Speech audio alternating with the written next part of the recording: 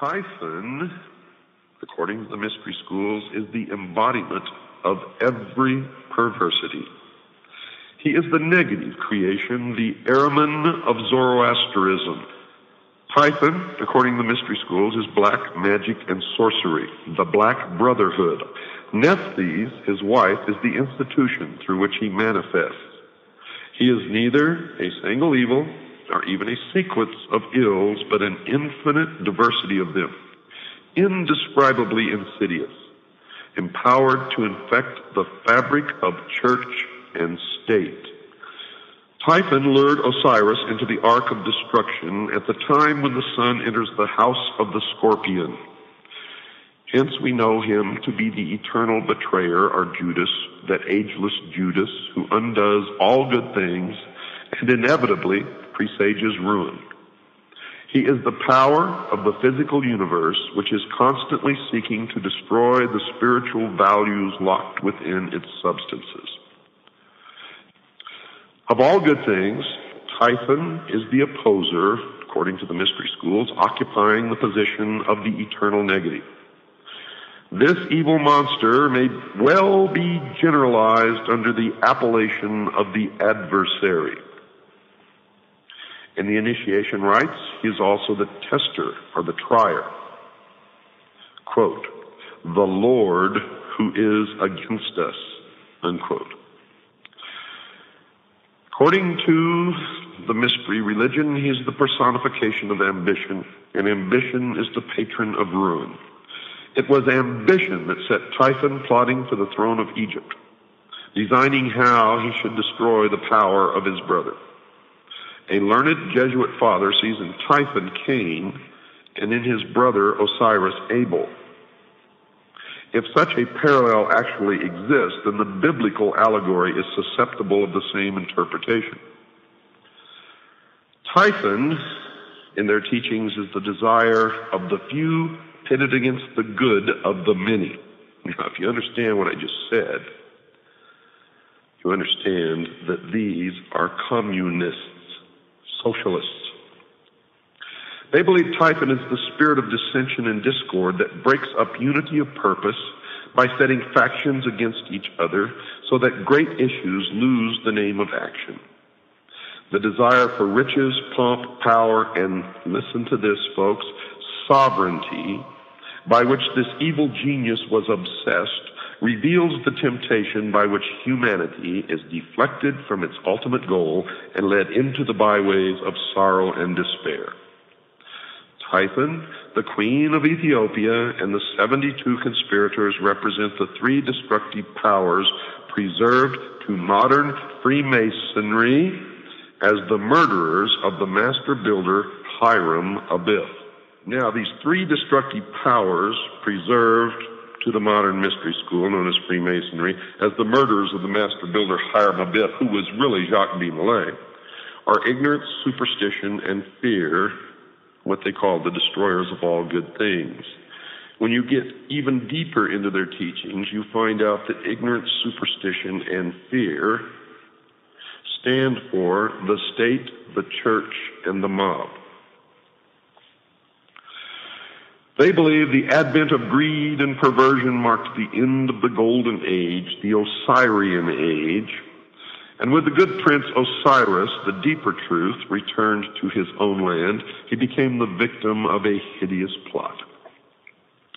So what is this mysterious chest, so beautiful in its outer appearance, but so fatal in its application? Well, folks, Plato, who was wise in the wisdom of the Egyptians and who was an initiate of the mystery school, would have answered that it was the body that lures the soul into the sorrows of generation. Now, if this interpretation is projected into the social sphere, the chest becomes symbolic of material organization.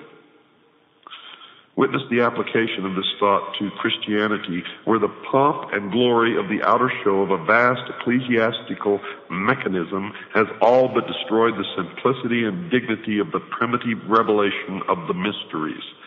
The murderers rush from the palace with the lead-sealed casket and cast it with its kingly contents into the dark waters of the Nile. Thus are the ideals which lead men into the paths of truth and righteousness obscured, and with truth no longer evident, according to them, error, which is the Christian church, can rule supreme. Typhon, by now you should know that Typhon is their designation for Christianity. Typhon ascended the throne as regent of the world, swinishly gloating over a dejected humanity he had led into dark and devious byways. By the Nile, may we not understand the river of generation, in the current of which souls imprisoned in mortal nature move helplessly upon the never-ceasing current. Now they believe that truth is dead. And according to their belief, with truth dead, or at least exiled to the invisible world, material facts were superseded by opinions. Opinions bred hatreds, and men finally fought and died over notions both senseless and soulless. And that is another deception and another lie.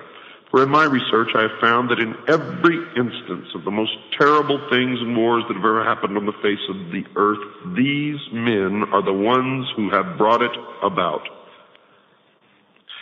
Greed became the dominating impulse, they say, gain the all-absorbing end, and ruthlessness the all-sufficient means. In the dark ages of uncertainty, when reality hid its face and no man dared to know, the leering Typhon ruled his ill-gotten world, binding men to himself by breeding 1,000 uncertainties to sap courage and weaken conviction. Men ask, why seek to know? Knowledge does not exist. Life is a cruel jest, purposeless and of short duration. Because the human mind demanded intellectual expression, Typhon sowed the seeds of intellectual confusion so that numerous orders of learning appeared which were convincingly plausible but untrue. These various orders of thought survived by catering to the weaknesses and limitations of the flesh. Today, our great industrial civilization is feeling the heavy hand of an outraged destiny. The evil genius of our ambitions has again undone us, and our follies crumble about us. Typhon rules the world, for the earth today is the arena of the ambitious. Remember? Typhon is their symbol for Christianity. If Typhon, as Plutarch has suggested in one of his manifestations, represents the sea, then it appears that this second destruction of Osiris may refer to the Atlantean deluge. And the story continues. The body of Osiris, the secret doctrine, is divided into 14 parts. Remember, Osiris was chopped into 14 parts. They found all save one, the phallus or the penis of Osiris. Well, the body of Osiris represents the secret doctrine. It's divided into 14 parts and divided among the parts of the world. And the lost word of Freemasonry is the generative force, the lost part of Osiris, the lost part, the secret of the secret doctrine. So we must therefore understand that it was scattered through the 7 divine and 7 infernal spheres. The locusts and tails of India are by different symbolism through the 7 worlds which are without and the 7 worlds which are within. The Kabbalah of the Jews. Bacchus was torn into 7 pieces by the Titans and Osiris into 14 pieces. To use the words of Faber, quote, both these stories are in substance the same, for the second number is merely the reduplicate of the first. By a variation of much the same nature, the ancient mythologists added 7 Titanides and 7 Kabiri to the 7 Titans, unquote. The parts of Osiris were now scattered so hopelessly that ambitious Typhon, or the Titans, felt his authority to be secure at last. But wisdom is not thus easily to be cheated. Listen to this carefully, folks. This is their own words. In the dark retreats of Islam, the Sufi explored the depths of nature. Among the Jews, the learned rabbins unraveled the intricate skein of Kabbalism. Among the Greeks, initiates rose to life through the nocturnal rituals of Eleusis. In India, neophytes were brought to the contemplation of the triple-headed Brahma at Elephanta and Ellora. Through the Middle Ages, the alchemists in their retreats explored the infinite chemistry of existence. The Illuminati sought the pearl of great price, and Rosicrucian adepts sought to recast the molten sea. In the Egyptian rites, Horus is the savior avenger, son of Isis, conceived by magic or the ritual after the brutal murder of Osiris. Hence, he is the posthumous redeemer. Freemasons are Hori.